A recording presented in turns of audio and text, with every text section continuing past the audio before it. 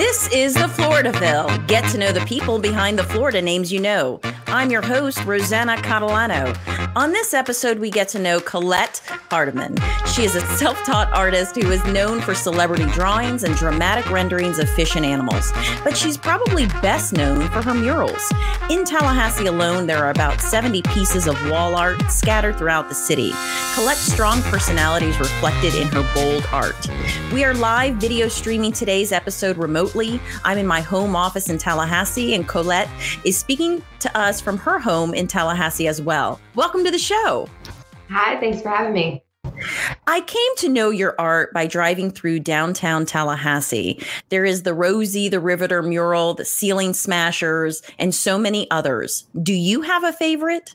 They each hold a moment in time for me. The most recent one is probably the deepest meaning right now. It's the Justice mural with 7 civil rights activists on Annabelle Diaz's law firm downtown. And that one fits the time that we're in right now. That's a beautiful piece. I've seen you post that on your social media channels. Absolutely beautiful. You have quite the following on social media. Tell us how you became so popular. Oh, God.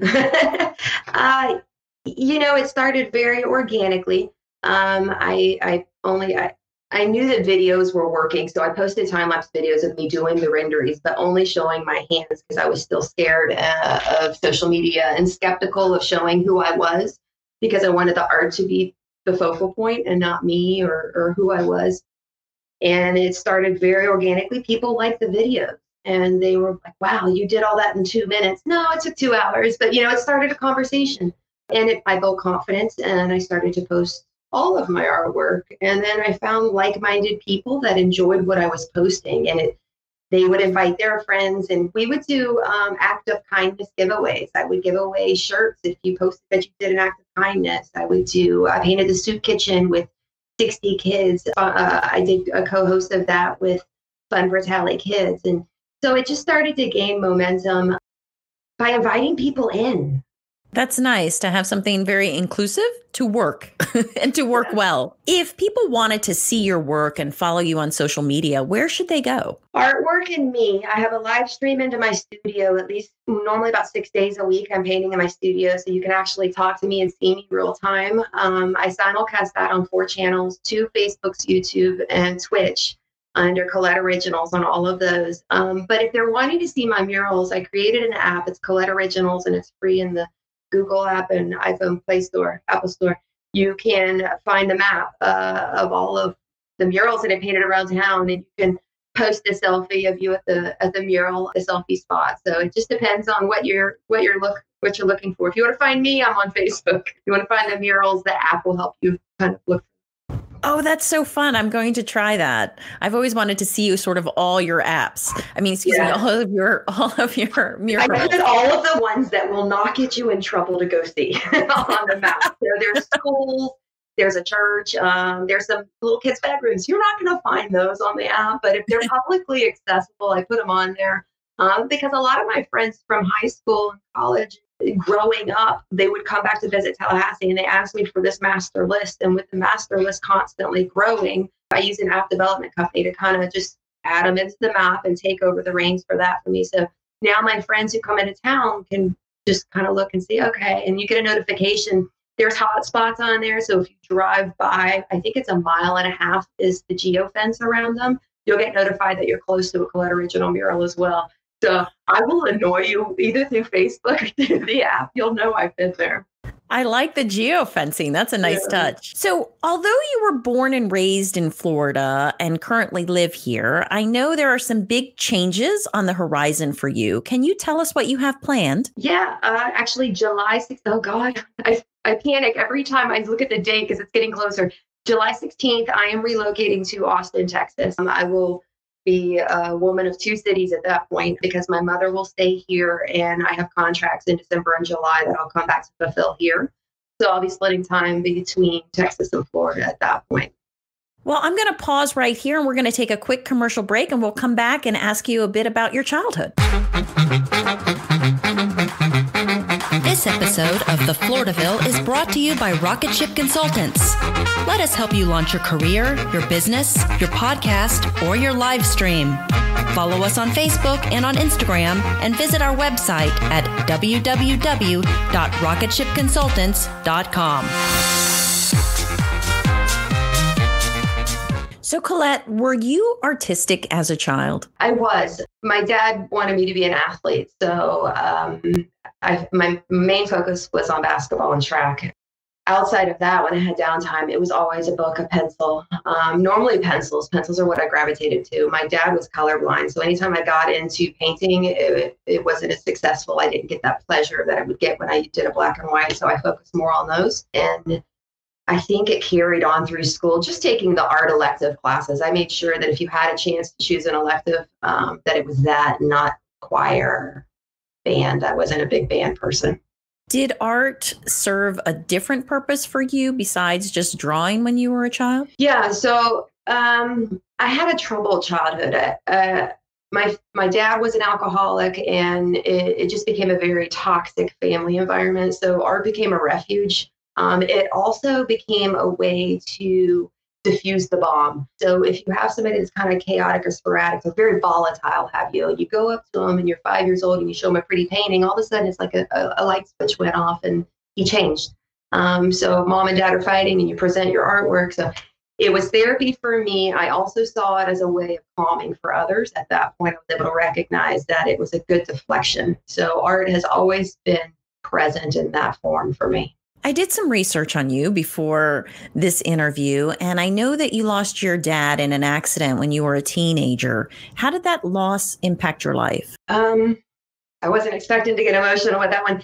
It was hard. Dad was homeless when he passed away, and it was his second day on a job. He walked onto a construction job, and it was his second day, and he fell 8 feet, 3 inches off of a scaffold and died. He had an alcohol-induced seizure because he was trying to get clean. He was trying to better his life, get a job, and make things right. And so when you look at the accident, as profound as it was, and then you dissect what actually happened and how his story was when it happened, where he was at in life and what he was trying to accomplish, it pains me to this day. As we'll talk about later, I'm sure, I have seen addiction in every facet, in every role. I've been the wife to an addict, the daughter to an addict, and I've been the addict. And so it troubles me because, there's always, what could I have done differently? Could I have shown him a different picture that would made him drink? Could I have painted his favorite musician? Whatever it is. But Dad's loss pained me deeply, still does today. I'm so sorry to hear that story. I just can't even imagine. What advice would you give to someone who's witnessing a loved one succumbing to unhealthy addiction? This is not a popular opinion.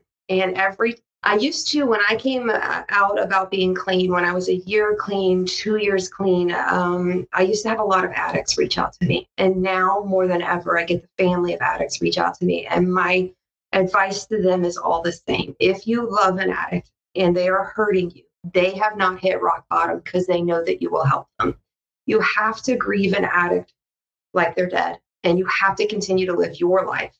And at that point, that addict knows they're on their own and they have to make a decision, because we can't identify when our rock bottoms are. But as long as, for instance, me, if I knew I could lean on my mom, if I knew I could hurt my mom enough for her to help me, if I could love her enough, if I could somehow influence her to dig me out of whatever trouble I'd gotten into at this point, then I was not at rock bottom. I always had a lifeline. So when I talk to people who have addicts in their life, I give them permission to live, permission to go on and be happy, because my decisions should not influence yours. You should live the best life that you are capable of, regardless of mine. And so a lot of moms that I speak to, and I tell them, it's okay to live. You didn't do this to your addict. It's a mental disease. I firmly believe that our minds are broken. We have OCD and we're obsessed with something, but it's nothing that you did to us. So, I mean, a lot of moms are feeling that they can hug and kiss it away, like somehow they can get their baby back. And by all means they can, but you can't hold our hands through it. So like I said, it's not a popular opinion, but you have to sever ties with addicts so that they're pushed to do better. That's got to be incredibly hard and difficult for a family member. It absolutely is. My mom did this with my dad. And so I saw it then. When I went to rehab, I didn't have any visitors. I didn't have family coming to rescue me. I didn't have them bringing me, these little gifts, putting money into the till for me to buy things. I was on my own. And something about that was, it made me feel alive again. Like, okay, Kollet, you've really got to muster up and fix this, And so in order for me to reach my full potential, I had to walk that journey alone. And I think it hurt me then, but at least I was feeling something. I was numb for so many years. The pain of not having my mom or grandmother around made me feel alive in a very sick way. It was feeling something. And so I wouldn't have changed their presence during my rehabilitation at all. I needed to go through that to feel that. And I can't say that I'm not a doctor, so I'm not going to even say what I think will fix anybody. But I do know that if they were close with me, I would have felt enabled and kept going. So you've been very open about your prior addiction. And can you let people know, I guess, a little bit more about your addiction and how severe it was? Sure. So I lost my dad when I was 16, and I dabbled in drugs. Back then it was ecstasy, cocaine, things like that. I didn't know how to be normal. Mind you, I grew up in a toxic environment. So I didn't know how to be quiet. I didn't know how to not yell. I didn't know how to fit in. And so those things were crutches for me to feel social. Later in life, after you go through the college partying phase and you dabble in drugs and you do the 70s hippie thing and all of that, and you tried acid, which I find out now, mind you, is not normal for everyone. But later in life, I had my daughter through a cesarean, and what ended up happening and transpiring over the next 3 years is I had 4 abdominal surgeries, and opiates were introduced to my life. And those were game changers to me. It was not like cocaine. It was not like alcohol. They were heroin. It was synthetic heroin. And it was like a warm hug. It was the best thing ever. It made me feel whole and happy for once. And so I leaned into it. And being as strong-minded and a strong personality as I am, when I found time that I wanted to put these things down, my body would not allow me to. I was physically addicted. And so the chemicals were necessary to live at that point. And I think that's when the addiction really set in. From 27 to 33, I hit it hard. And then when you go through opiates, you go to pain clinics, and the pain clinics give you your dose. And then you run out early and you smoke meth because you're sick, you're vomiting, you're throwing up, you're next to death, and you're still having to raise children. And nobody can know. So you do whatever it is to let you feel normal. And then the pills weren't enough. So you start I started intravenous drug use. I was shooting them up at this point because they weren't getting me high enough. My body was getting so used to them. And so heroin came next. It was the perfect storm of not dealing with childhood trauma, being in a horribly abusive marriage, and just being alone. Even though I was surrounded by people, I felt really alone, and I didn't know who I was. I had abandoned art at this point too. So there was a good 12 years I wasn't painting or doing anything, but pharmaceutical pills and drug therapy that I was in for surgery started it until it got to the more illicit street drugs. And I was shooting up 40 times a day. If I didn't have actual drug to put in the syringe, I was shooting up water. I can identify now that in a toxic childhood, I felt like I needed pain. So the mode of application of the drug for me using needles was just as much about sorrow and depression as it was the chemical usage. It was me needing to hurt myself. And so a lot of therapy happened in rehab, but it was bad. It was toxic. And I hit rock bottom when I was 33. And I told my mom, I was like, you got to watch the kids. I've got to go to rehab. Well, thank you for being so courageous and honest with the struggles that you had. I think for a lot of people, they think of a heroin addict or any kind of drug addict as someone that has a life completely different from their own, that they will be able to spot an addict on sight. Mm-hmm. But you had mentioned you owned a home and you had children and kept a job. Right. Can you explain that? Yeah. So, I mean, the first question is if you think you don't know somebody who's done heroin. If you know somebody who has had surgery, you know somebody who has done heroin. A lot of it is synthetic heroin. There's people out there right now that are taking opioids that are way too strong.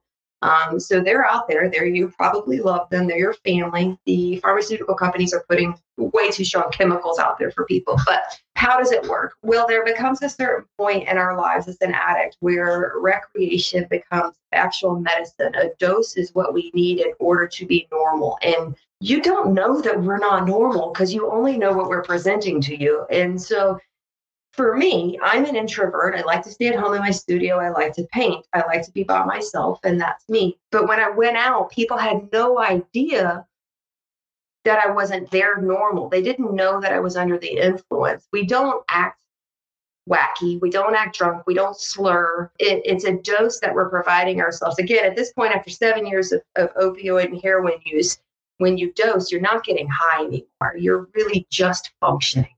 And so people they don't know. And I will tell you, when I started to go to Narcotics Anonymous, and I won't say who, one of my doctors was in Narcotics Anonymous with me. We are out there. We are business owners. We're people that are doing things. We're active in the society. Clean or still in active addiction. There is a very large amount of people that are using something to get by. And you'll never know. It's that old adage of not knowing if your neighbor's being a victim of domestic violence because they hide it so well. We hide it. It is what it is. We hid it.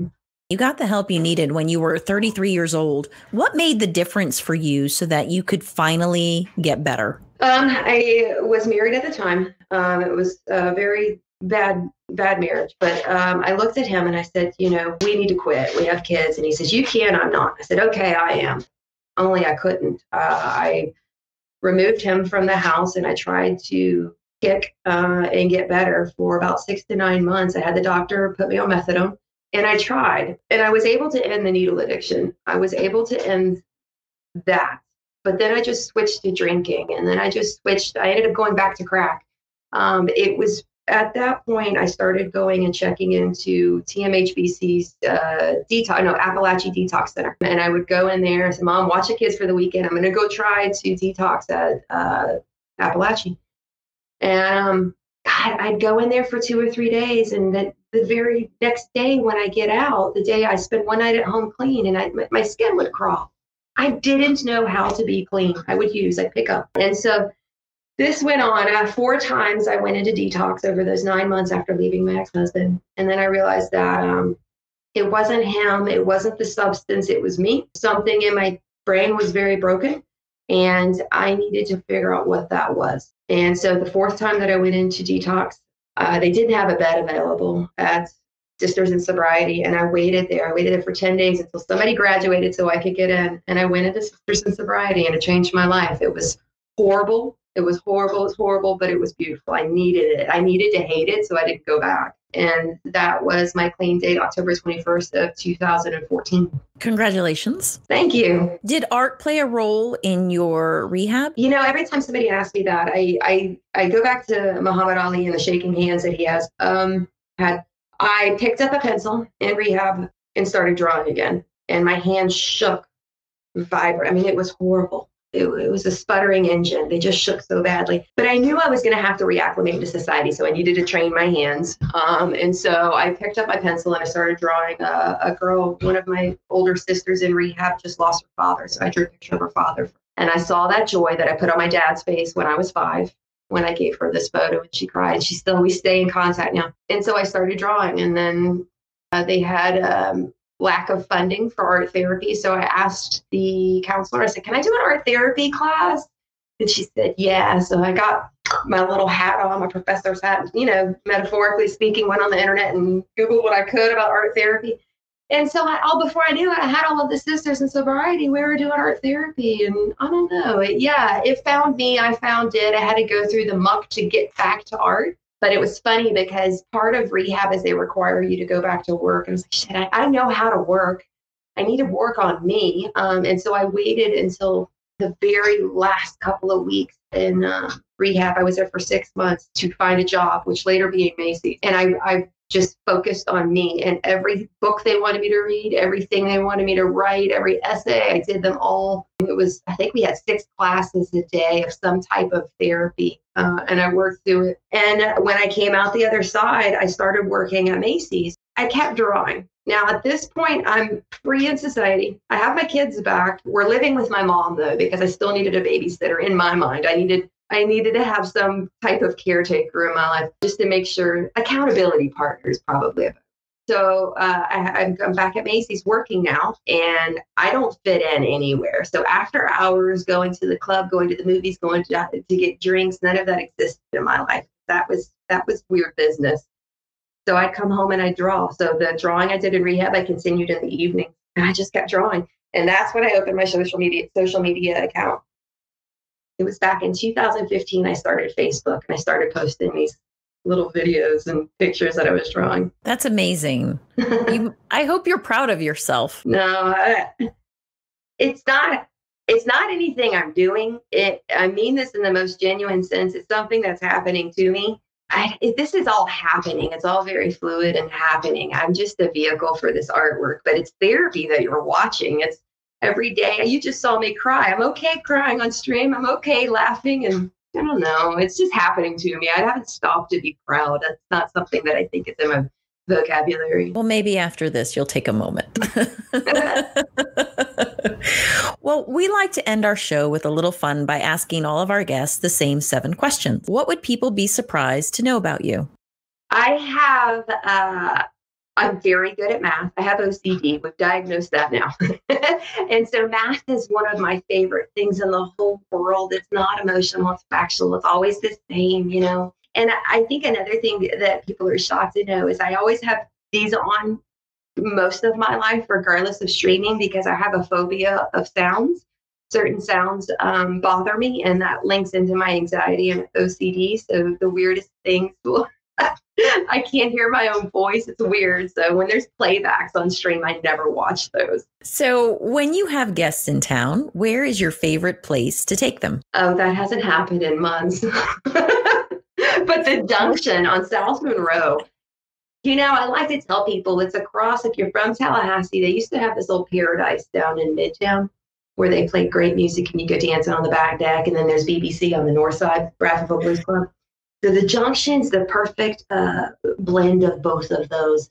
They play great music. The acoustics are beautiful. The crowd is my age and a little bit older where I fit in. So the Junction on Monroe is one of my must-hit lists. Fabulous. I'll have to check it out. I was a fan of Paradise back in the day. It's like that. I mean, it's like that. What is the name of a book you recently read that you could not put down, or the name of a show you enjoyed binge watching? There's a book. It's called How to Steal Like an Artist. And I think it was just, it's almost cheeky, but it is so true. And that most artists, including myself, we reinvent what's already been done, but we do it with our signature. So How to Steal Like an Artist is one of the best books I've read. That sounds like a fun book. Among your close family and friends, what are you best known for? I would say art. Little known fact that I can cook. I just refuse to. Fair enough. Love to cook, but I hate the time that it takes. So I don't like to leave the studio. I'm locked and loaded in the studio, and I'm in here about 10 hours a day. And so anytime that it takes to go in the kitchen, I hate it. So my family knows I could cook, but I tell everybody else I can't, so they feed me. Yeah, you know. Well, we just had a comment. Some folks have talked about being proud of you, by the way. Oh, yeah. If you have a nickname, who gave it to you? Because I played basketball, my dad used to sing, it used to be a song about Basketball Joe. And so my dad turned it into Basketball Co. So Basketball Co. It's Co though. That's great. I'm actually known in my circles as Ro, so that works out. Ro and Co. Ro and Co. If you knew you could not fail, what would you attempt? Robbing a bank. Okay, I was not expecting that answer. I'm going to be honest with you. I've asked that question a lot. That is an answer I have not received before. Or not. Let's aim higher. All jokes aside, and this is a matter of perspective, and I know it's it's odd to say. I don't feel like I can fail at anything because I'm trying. And that is a very stark difference from where I was in life. So I got to tell you, I honestly always feel like I'm swinging for the fence. And if I come up short, I'm really happy when I lay my head on the pillow at night. I'm okay with it. So I don't believe in failures. I'll finish tomorrow if I don't finish today. I think that's a nice way to live. Last question. What are the top 3 things you love about living in Florida? Oh gosh, canopy rows. Number 1, I am captivated by light, and the way the light peeks through the trees is almost dangerously mesmerizing when I'm driving. Miccosukee Road. I really like the sound. I believe that you can tell a lot by a city when you go in and you're quiet in the center of town and you listen. And ours is cricket. And there's something that's very harmonic about it. It's just a quiet background noise. And the people, we're big enough that you don't see the same people every day, but we're small enough you will see somebody you know every day. So always trying to make that. But it's a beautiful town in that regard. You can walk down any street or go to the grocery store, and you're more than likely going to run into somebody that you know. And that's quaint, but not stifling. So I like that we're a little big city. It's been an absolute pleasure speaking with you today, and I appreciate your bravery and vulnerability to speak with us so honestly and candidly. Thank you so much. Thanks for having me. If you enjoyed this episode of the Floridaville, then please share our content on your social media. Sharing our content helps our show grow and brings in more audience members. Be sure to follow us on Facebook, Instagram, and Twitter. Visit our website, www.thefloridaville.com, to see some extras on Kollet and get her contact information. Our live stream director for this episode is Joy Tootle with Rocket Ship Consultants. If you're interested in starting a live stream or podcast, email her at joy@rocketshipconsultants.com. Thanks for listening.